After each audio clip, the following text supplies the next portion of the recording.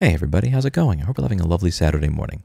On this channel, I've gone over Apple product repair for a very long time because it is my specialty. Not just how to do it with 600 edited videos and 400 live streams, but also I go over the times where Apple has done something where they really just had to go out of their way to make it more difficult for us to be able to do our job. Whether it is hiding schematics and board views from people, even if they're authorized technicians, making sure that chipsets are not available so that we don't have access to the parts that we need to be able to fix customer devices, or coming up with these new pairing and calibration routines for replacing parts that used to not require it that now do, that we don't have access to as a repair shop. However, over the years, this channel has very much so evolved from talking about how Apple can be anti-repair to how every company is becoming anti-repair. And I think it's a very important focus to go over how every single company seems to be slowly taking steps to repairability being something that you, the end user, are locked out of. Or maybe you're not locked out of it, it's just made more difficult or paywalled in a way so that your default is going to be to go to the dealer for what used to be basic repairs. And this is a story that was emailed to me by somebody that I thought was fairly worth sharing. Lewis, I thought you might be interested in this. Quick summary. I have a 2018 Volkswagen Atlas, and the battery recently died. There's a dealer-only calibration that is required for the new battery, for which the dealer wants $82.50 to do.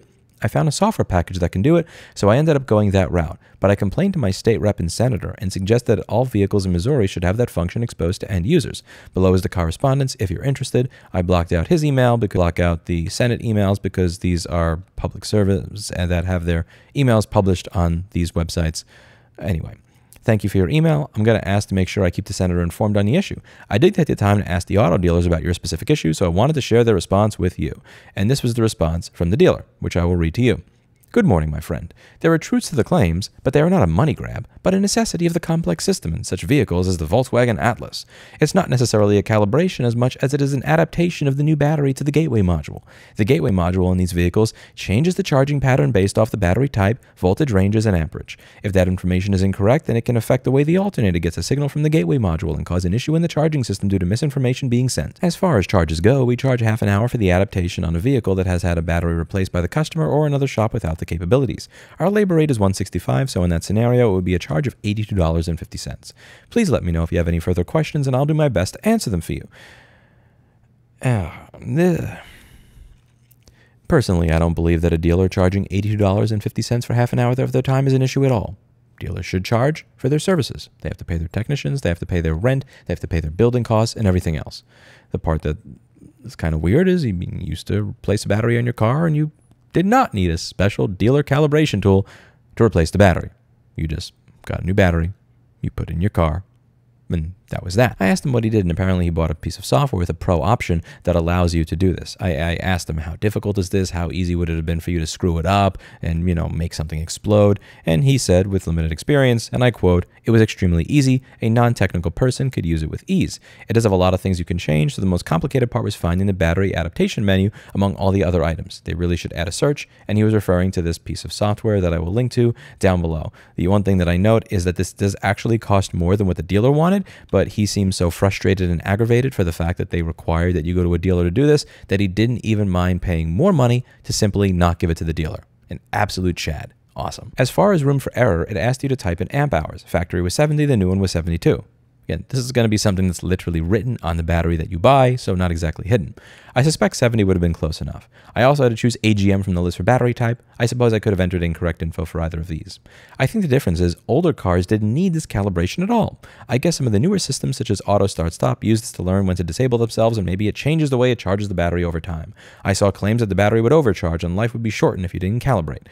The problem is, again, you should be able to calibrate the battery that you put in your car that you bought without having to go to the dealer or try to find some third-party solution to do it for you.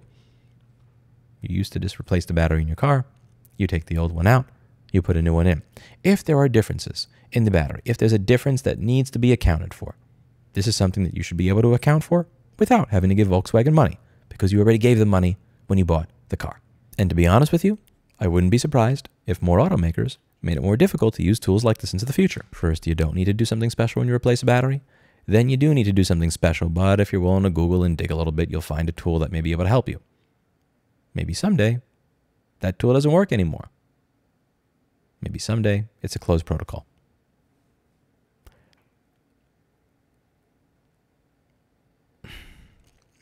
I know what you're saying. Slippery slope fallacy. That is a fallacy, Lewis.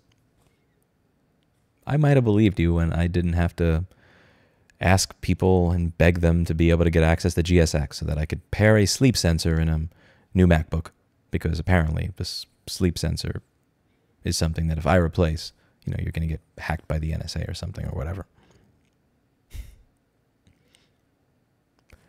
The world is becoming a less fixable place. Every day. Every company. Every industry. It's kind of depressing, to be honest with you. Luckily for me, I have a black kitty on the chair, which cheers me up when I think about it. Because if I think about it for too long, it just kind of gets me down. But when I see the kitty on the chair, and I pet the kitty, I get a smile on my face again. Who's a good girl, Blackberry? Who's a good girl? Who's the cutest kitty in the world? Good girl, you stayed on the left side of the chair. You didn't try to step on the keyboard the whole video. I'm going to get you a treat. That's it for today. And as always, I hope you learned something. I'll see you in the next video because I have to get Blackberry a treat. Bye now.